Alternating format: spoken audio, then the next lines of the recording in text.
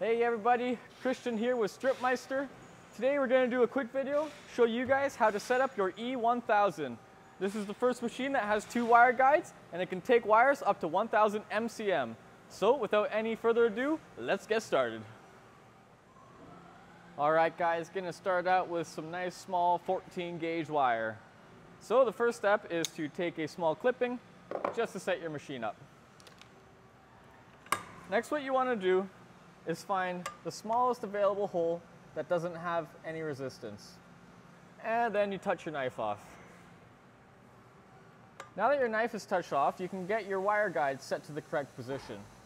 What you want to do is have a 15-degree angle going in. Next, put a little bit of pressure on top and tighten it down. What this does is it holds tension on the cable as you're stripping, which prevents it from slipping out of the track. The last step is to get your knife height set correctly. So what you do is you run your machine slowly and you keep bringing your knife down until you start to see copper.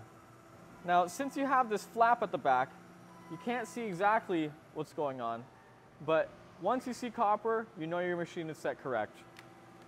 Now we can start stripping.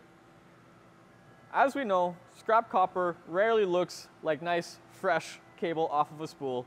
Normally, it looks more like a tangled mess. But with the StripMeister, it doesn't matter. It will take your cables and strip them just the same as any other cable, just like that. Now, with small gauge cables, one of the hardest parts is actually to get the copper out of the casing. So what I like to do is strip it as if I was going to terminate it, and this allows me to easily grab the copper and pull it out of the casing, just like that. Alright guys, now we're on to the big stuff, 500 MCM cable. When you're stripping cables this large, these holes on the bottom wire guide just won't cut it. So what you do is bring it to the very bottom and tighten it up down there. Now you can touch your knife off and bring the upper wire guide down. You still want to try and maintain that 15-degree angle, so get a little bit of pressure and tighten it down. Now we get our final knife height. Run the machine and bring the knife down until you start to see copper. Yeah, just like that. Now our machine is set and we can start stripping.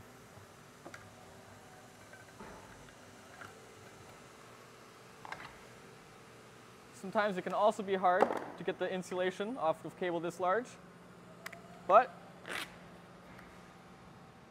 it looks really good. Alright guys, that's it. I hope this video helped you avoid some of the common mistakes made when stripping copper wire. If you follow all these steps, I guarantee you will have success every time. You'll save time and you'll save money. So, that's it. I hope you enjoyed it, and as we say, happy stripping.